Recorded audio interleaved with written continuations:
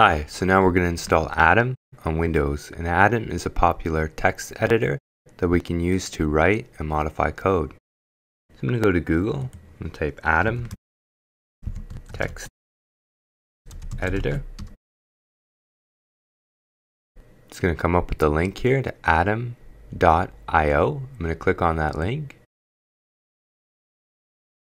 I'm going to see that there's a big button here that says Download Windows Installer for Windows 7 or later. I'm going to click on that. It's going to start the download process for Atom, the Atom setup exe file.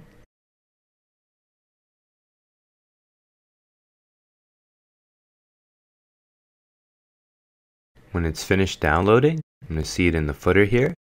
Now you might not, depending on what browser you use to download Atom, but this file will be in your downloads folder, so just navigate to your downloads folder and then click on it if you don't see it in the footer.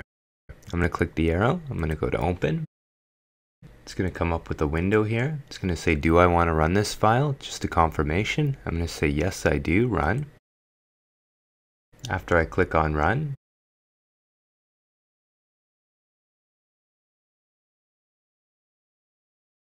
it's going to say that it's being installed and it'll launch once it's done.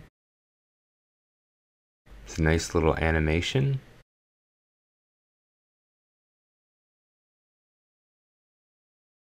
And now I've completed the installation process. I can see that it's opened and run. So if I go to new file,